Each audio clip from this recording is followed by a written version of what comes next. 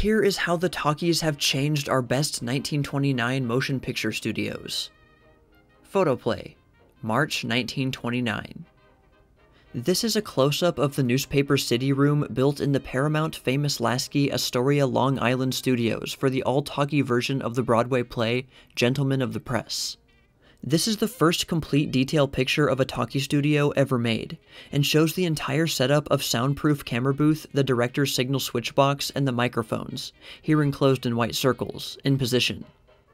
In the immediate foreground, you see Walter Houston, the stage star, who has the leading role of Wick Snell, and Mary Williams, who portrays the society editor.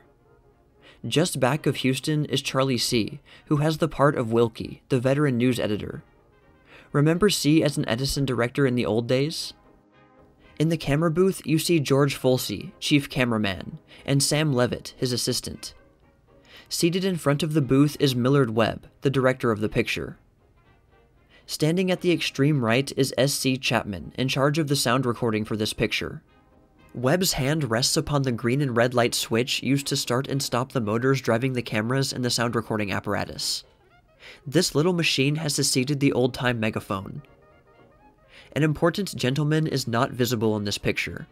He is the monitor, the new power behind the pictures. The monitor is an electrical expert who sits in a soundproof booth overlooking the stage, and controls the volume of sound that reaches the machines in the recording room. He prevents the players' voices from reaching the screen either too loudly or too softly. Here then is the new studio layout. Note how the cameraman, a former overlord of motion picture making, is retreating in power, giving way to electric experts. The electrician is the new god of the films.